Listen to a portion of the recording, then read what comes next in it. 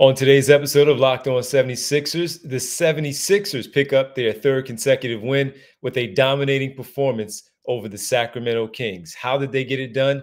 Was it up to the standards of Keith Pompey and a dominating win over a good team? We'll break it all down next right here at Locked On 76ers. You are Locked On 76ers, your daily Philadelphia 76ers podcast. Part of the Locked On Podcast Network. Your team every day.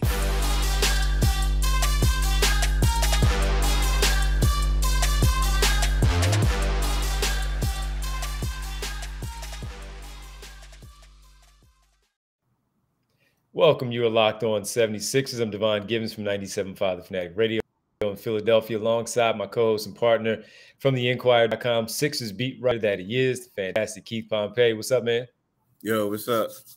What's up is 3 in a row for the team as they're home now for 7. They've taken care of business at home. They're now 10-5 at home, Keith, after getting off to that tough start at the beginning of the year. So they're turning things around on their home floor. 4 more to go along this 7-game homestand. We'll break it all down here shortly. But first, I want to thank everybody for making Locked On 76ers your first listen of the day. We really appreciate it. It's free and available on all platforms, including YouTube, right here on Locked On 76ers.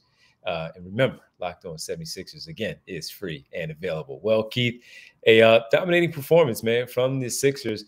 Final score, 123-103 over the visiting Sacramento Kings. 6 76er players in double figures, led by Joel Embiid's 31 points.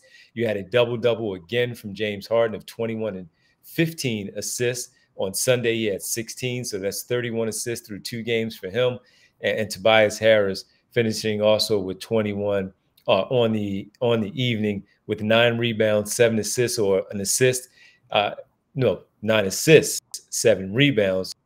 So an assist and rebounds away from a triple. He and Embiid really set the table in the first quarter. So we'll get into all of that. We'll talk about why you think this was one of the games that was an actual good win. And I'll also talk about the team finding their groove right now, at least at home. But yeah, man, an impressive win for this basketball team. A few things stood out to me. But of course, as always, we'll start with you and your thoughts on what really stood out in the win. Oh, why you gotta say it like that? Of course, as always. It's like, nah, let me start. So, all right, it was an win. It's like, nah, it was a good win. It was a quality win. I mean, because it was like a quality opponent. You know what I mean? They had De'Aaron Fox who played.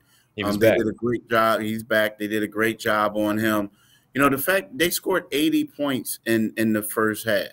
Now, again, you know, it was one of those things where we kept saying to ourselves, well, I kept saying, like, I didn't know how good this 76ers team was. Now, who knows? They may come back and lay an egg, but I didn't know how good they were. And this was a quality barometer game, and I felt like they passed.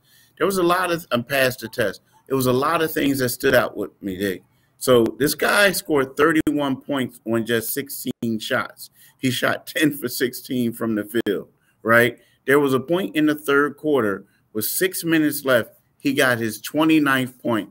He comes back down the next possession, and I'm thinking he's about to attack the basket.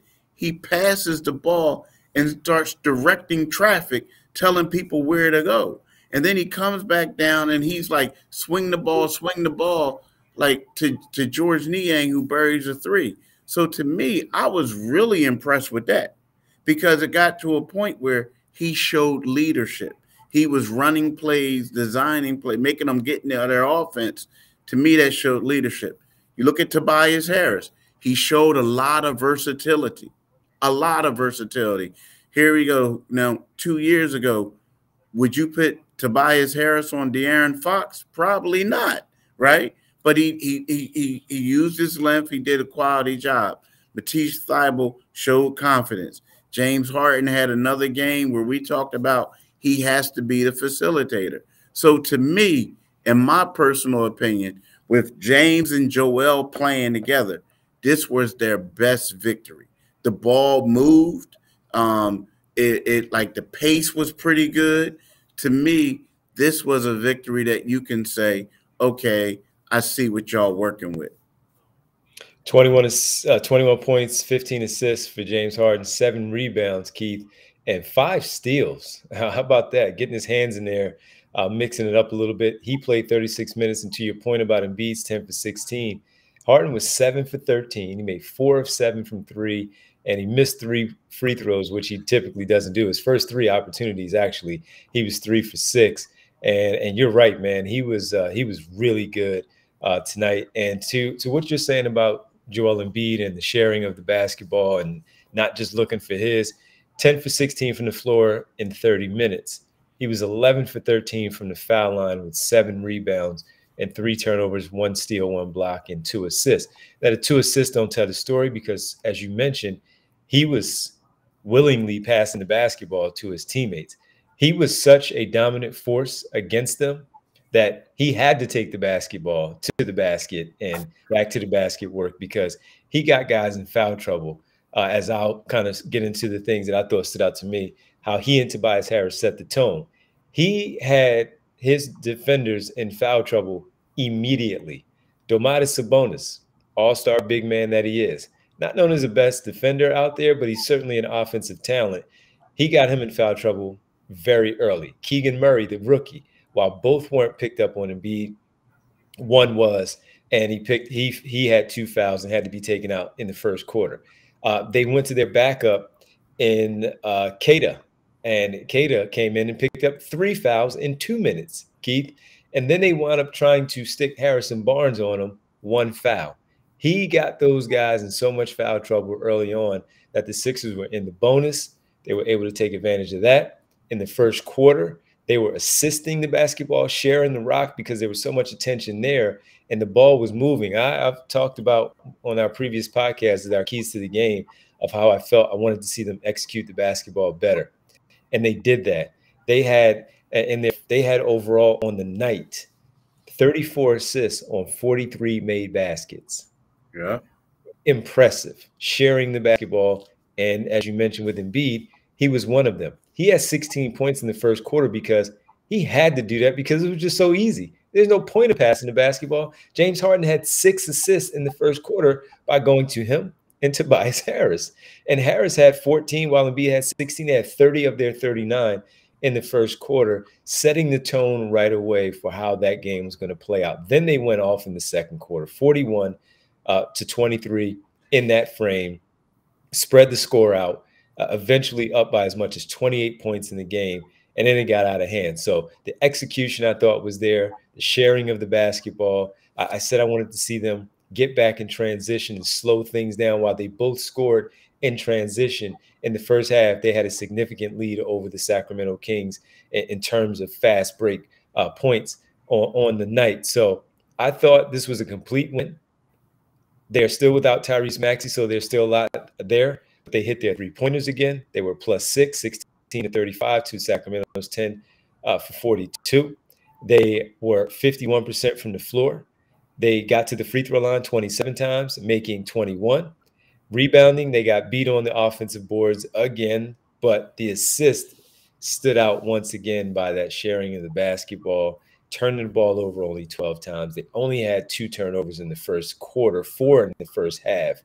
And they really did a number on this basketball team, as you mentioned, against a good squad. Now, are we getting carried away? No. We just saw them beat a quality opponent the way that they should beat a quality opponent. Yeah, I mean, that's my big takeaway. They beat a quality opponent the way they should. Now, again, it's going to get tougher on Friday, but at the same time, this was something that I wanted to see. I just wanted to see this. I wanted to see how James was going to perform. I wanted to see how they did defensively. And I like what I saw. All right. And also, when you mentioned Tobias Harris, when Matisse Thybulle picked up those 2 fouls in less than 60 seconds, Doc Rivers and Dan Burke gave the assignment to Tobias Harris to defend De'Aaron Fox in that first quarter. And I thought he did a tremendous job of staying with him, using his length, making it difficult for Fox. He got some help from his teammates, of course, but I thought individually with what he did, taking on that challenge of slowing down the head of the snake of their offense. I thought he did a really good job in that first quarter when Matisse Thybulle got into the foul trouble. So, that was a really good first quarter. So when we come back, we'll get into why, again, as Keith liked the things tonight, but why this was the type of opponent and type of performance that he wanted to see from the Sixers. And moving forward from this basketball team, we'll do that as we go along here next, right here on Locked On 76ers. But I have to tell you about Tiro. We're in the holiday season and we're getting ready to get to visiting family and visiting friends. And maybe you don't want to drive, whether it's you simply having to just enjoy the evening and enjoy the day overall and not want to take your car and use it. Well, Turo is the world's largest car sharing marketplace. With Turo, you can book any car you want, wherever you want it, from a community of local hosts. Browse a huge selection of vehicles from just about any occasion or budget across the US, UK, Canada, and Australia. Book a spacious SUV or a minivan for a family road trip. Get a classic or luxury car for a special event, birthday, or holiday. Find affordable economy cars if you're on a budget and just need to simply get from A to B. Test drive the new electric vehicle you've had your eye on to see how it fits into your everyday lifestyle. And many Turo hosts can deliver the car right to you. No hassle. You don't even have to do anything. Every trip is backed by liability insurance. Terms and conditions and exclusions apply. Forget boring rental cars and find your drive at Tiro.com. Thanks for making Locked On 76ers your first listen today. For your second listen, check out Locked On Sports Today. From the games that matter the most to the biggest stories in sports, go beyond the scoreboard and behind the scenes with local experts and insights only Locked On can provide. Locked On Sports Today, available on this app, YouTube, and wherever you get your podcasts. All right, Keith, a 20-point victory over the Sacramento Kings. The Sixers are now 15-12. They remain fifth in the Eastern Conference, behind the Brooklyn Nets, one game behind them, a game and a half behind the number 3 seed Cleveland Cavaliers. They are up right now, one full game on a toe right there behind them in that 6 seed. And they're starting to hit their groove at home right now. But as you explained to me, when we would have our dialogue about it, and the listeners and the viewers and everybody who checks in here and reads your stories and all, that this was the type of quality win you were looking for against the opponent. Now, the opponent is the opponent. It's done. It's done. But what was it? As you mentioned, Harden with his skills of dishing the ball out, Embiid playing the way that he is, and Tobias Harris. But it wasn't just those three. There was everybody had a hand in this one tonight. So what was it about this one that fit the category of a solid win? I mean, like you said, everybody. I mean, you talked about how. You talked about how they had a lot of what they had 6 double-digit scores. The one thing that really stood out to me is, and some people might say I talk about them too much or what have you. But, Matisse Thybulle, he got his 4th start tonight. They're 3-1, 3 consecutive wins. He lost his first game that he started. The Sixers did, but then they won the last 3 that he started. And he wasn't hesitant at all. Like, he was there. He buried 3 or 4 threes. He had a season high 15 points on 5 for 7 shooting. There was a time when he got picked up his second foul in the past, you wonder, like, how is he going to come back? How is he going to adjust to this, right? And he came back and he played well. He said the big thing was that, it calmed him down a little bit, focus, this and that. You look at a guy like George Niang, he has 12 points. He was 4 for 8 on threes. Shake Milton. Shake Milton's one of those guys. It's kind of hard to believe that, he's a guy that didn't get any burn in the beginning of the season. Now, again, we know what he did in the starting lineup, but, he was out there and he was a quality floor general who had 14 points on 5 for 10 shooting. So, to me, those are the things. Now, P.J. Tucker, those 2 threes he hit early on were also big. Because what it did is it made people go out there and guard, as opposed to like just leaving them out there. So, I felt like you said, this was a quality team win. Now, again, they had some guys who were injured, but at the same time, it was a quality team win. And I felt like they got contribution from just about everybody who was in for rotation. Now, of course, Jaden, Paul Reed, they came in later on and played. But I felt like the guys that they all had in there, like early on in the mix, that they really contributed. While I was doing the post-game show and you were at the arena in the post-game press conference with Sixers head coach Doc Rivers, one of the things that piqued my interest, of course, since I talked about being the keys to the game for me, was how the ball is moving, how they're sharing. And he mentioned how they just simply, they're trusting each other. They're moving it, they're trusting. And it's a beautiful thing to see it, because whatever it was before, it wasn't happening that way. So he likes how it's being done right now with this basketball team. So to everything that you just said, Sacramento was a good opponent. And I understand the score this is their second consecutive game where they were blown out. I think it was an 18-point loss and a 20-point loss tonight, 18 against the Knicks on Sunday, 20 points tonight.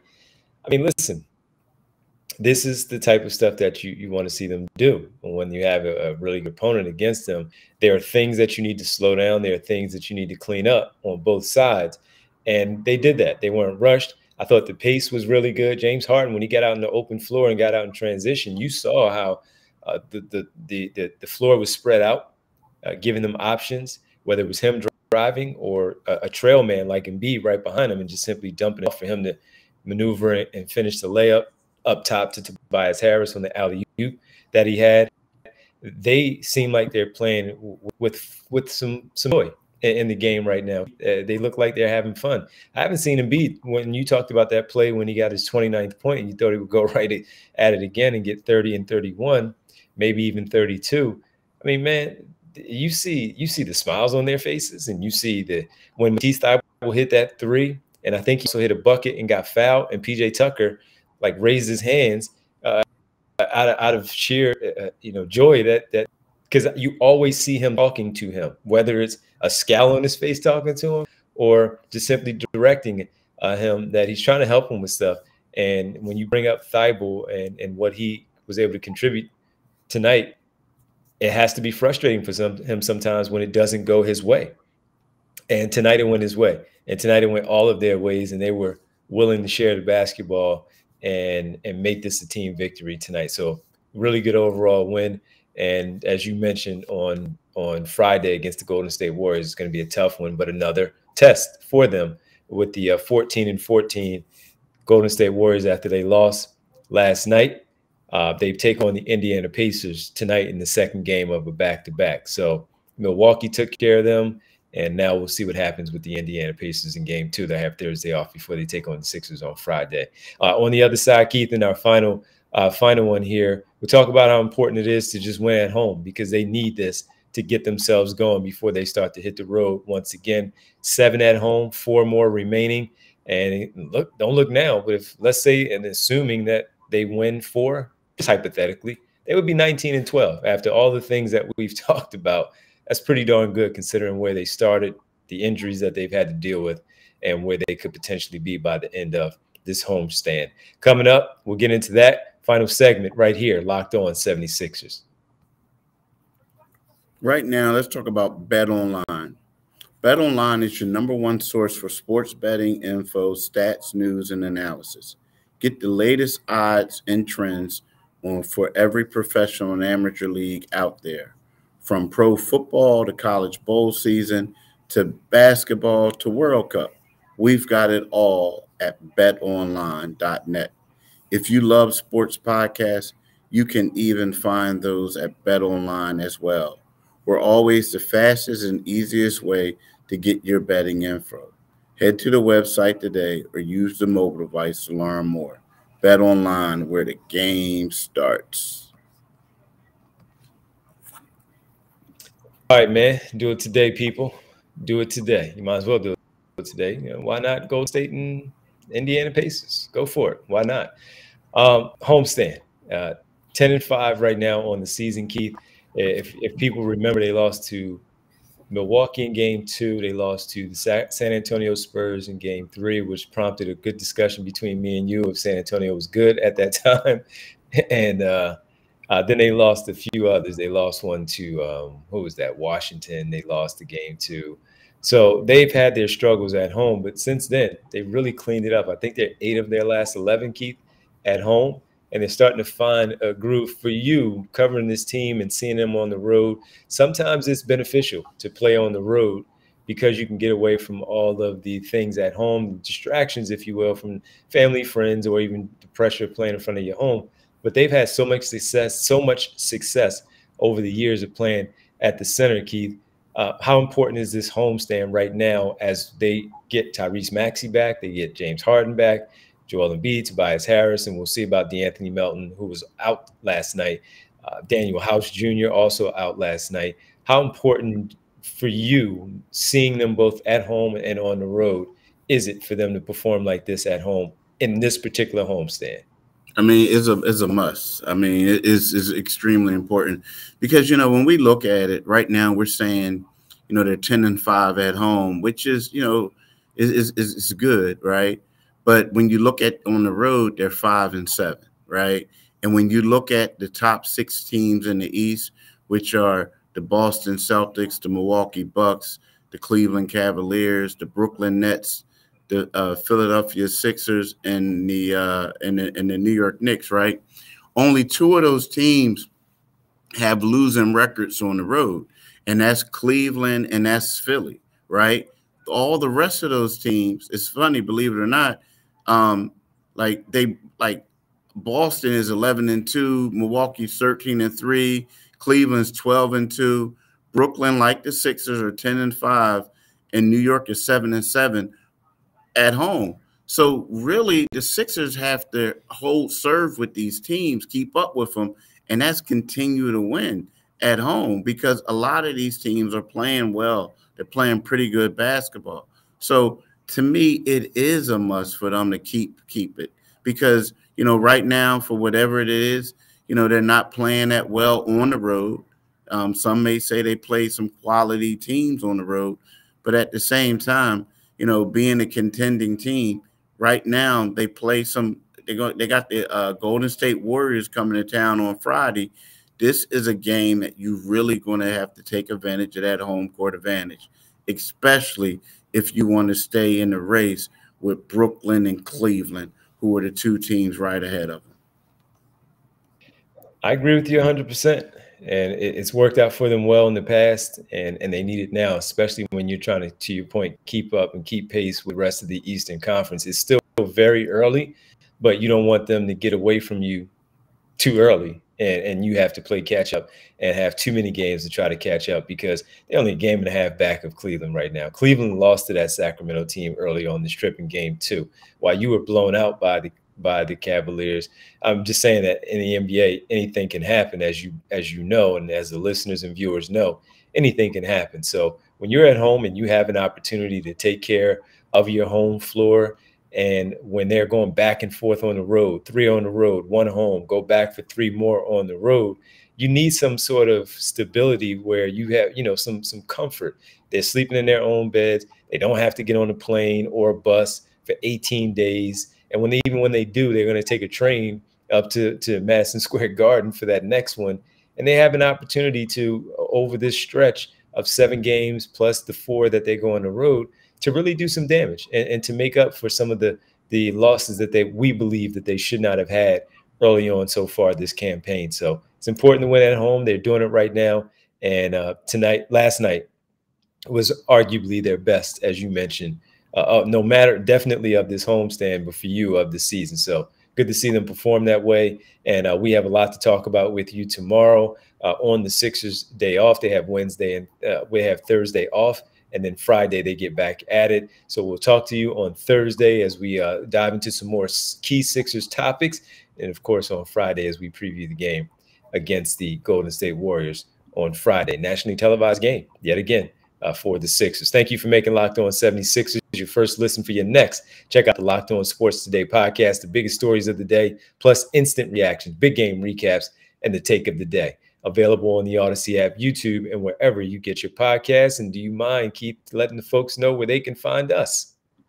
Like Dee just said, wherever you get your podcast, you can make sure and you can get the Locked On 76ers podcast. And also you could go to our YouTube channel. Go to the YouTube channel, click on it, become on the Liberty Bell, become a subscriber. You can listen to Devon tonight at the Devon Giving Show at 6 to 10, right? 6 to 10 p.m.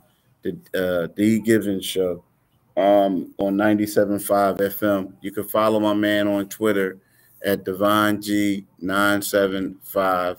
And then you can follow me on Twitter at Pompey on Sixers. And in addition to that, you can read my articles, my takeaways from the game on Enquirer.com. Well, Keith, have a good Wednesday, man. Enjoy the day off, even though you're probably writing. But overall, you don't have to travel. So enjoy the day off, man. Yeah, thank you, player. All right. Talk to you later, man. And we'll talk to you all. Thanks for listening. Thanks for watching. We appreciate it. We'll talk to you tomorrow. Peace.